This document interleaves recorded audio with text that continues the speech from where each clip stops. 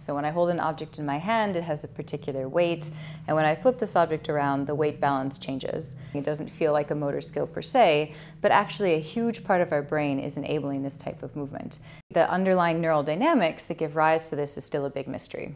And so in our research program, we effectively take a two-prong approach. One of them is to record from animals while they're actually doing skills like this.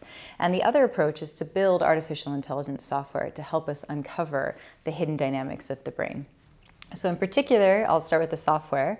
There's two that we've made in recent years that have been widely adapted by the community. One is called Deep Lab Cut, which allows us to effectively track markers on animals, including humans, so it can be used also in clinical applications. And what that allows you to do is effectively digitize data. The other component then is while we record from the brain, we actually want to understand what are these neural signals. So even in a tiny mouse, which has 70 million neurons in its brain, we can only record from a small fraction of these at any one time. And so the problem becomes that if you only have a small sample, it's like reading a paragraph and imagine you could only see a few words at a time. How do you put it together to get the story? And so you have to record from essentially many different animals, and we have to put this data into models. And so we developed a package which we call Zebra, which allows people to not only take neural data, but also this behavioral tracking that I mentioned, and actually ask questions about the brain for doing this.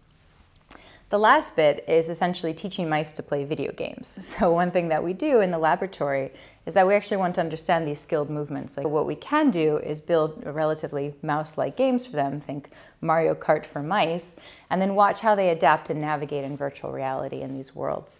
And while they're doing that, we can make recordings from their brain and then also track the behavior and try to put this all together to effectively uncover new algorithms that we can then imbue back into artificial intelligence, but also give us fundamental insight into how the brain works.